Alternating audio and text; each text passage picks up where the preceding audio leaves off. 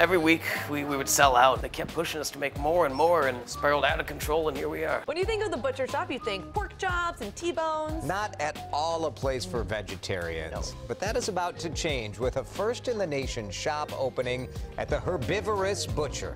Unlike other butcher shops, this is all vegan. I'm Cale Walsh, owner of the Herbivorous Butcher, a vegan butcher shop, first in the country and the finest in the world, located in the heart of Minneapolis, Minnesota. When people hear vegan butcher shop, it's obviously an oxymoron. It'll piss them off or they'll be really excited about it, but either way they tell someone. So here at the Herbivorous Butcher, as you can see the meat case behind me, we've got everything from porterhouse steak to Italian sausage, all handcrafted by the butchers in the back. And each recipe is very different from the next, with different processes, different cooking methods that get different textures and flavors. I'd say my favorite thing to eat here still is probably the Korean rib. It's our most popular product, and it was one I made by accident. Me and my sister Aubrey always had an inkling that we might be in business together someday. One day she was kind of making jokes. She said, what if we opened a vegan butcher shop? Because we were both making vegan meats and cheeses for ourselves, because the stuff on the market is not as good as it should be. I just saved up all my tips. Aubrey saved up what money she had, got a farmer's market stand, and spiraled out of control, and here we are.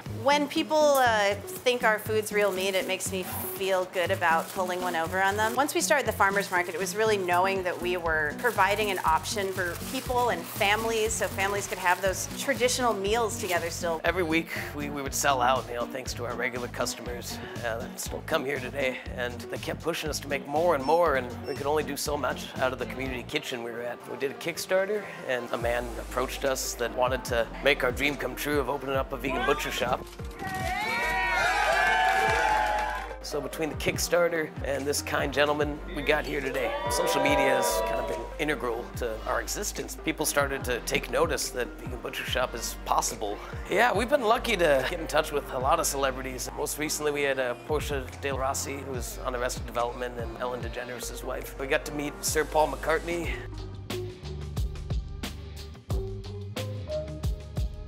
Oh man, a lot of people hate this stuff, but they never tried it. That's the thing, they never tried it. The National Pork Council wrote a big article on us. These people should be ashamed trying to take my meat away, and we ain't taking your pork away. We're just out here making some food. We get emails from like Zimbabwe asking if we can franchise.